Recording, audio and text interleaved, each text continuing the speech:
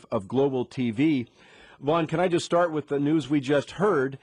Kevin Falcon is being endorsed by Colin Hanson. I guess things are heating up. Michael, I'll tell you that I heard Brian Green speak here in Victoria the other night, and I agree with you. He's brilliant. People should listen. Oh, great. Thank you. Fascinating guy. Now, on to Falcon Hanson. That pretty much completes Falcon's sweep of the establishment in the government. He's got all the senior ministers, most of them anyway, with him.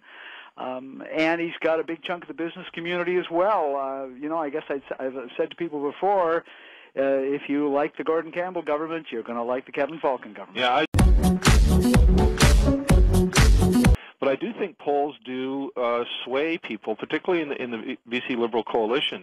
If they see someone who is more electable and more likely to continue to allow that coalition to hold political power in this province, I think that person has an enormous advantage, and that's the main advantage Christy Clark has come in this race, because she's coming in as an avowed outsider. She's taking on the party establishment, the caucus members, the cabinet members. She's running actually against them, and she's hoping that there's enough people in that Liberal Party who feel the same way as she does, and there's certainly a lot of people who have signed up as new membership.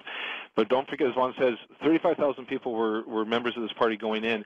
They were pretty comfortable with the administration as it was. So I think in some ways Christy Clark's waging a bit of an uphill battle with the establishment.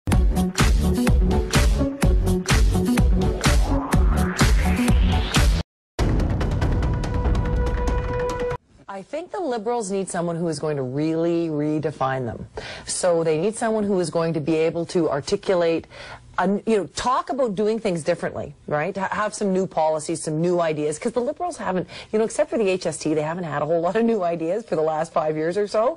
But I also think it's going to have to be somebody who strikes a different tone, I mean, the HST was not, people's anger about that was not about the tax. I don't think it was about the fact that the government broke trust with the people.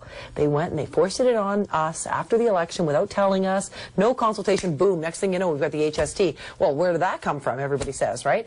So I think the Liberals need someone who can inspire trust. Most of all, that's going to be the most important aspect of this person, because that's what the Liberals are missing right now. And, if they can inspire trust and they can hold their coalition together, they might be able to cobble together an election win.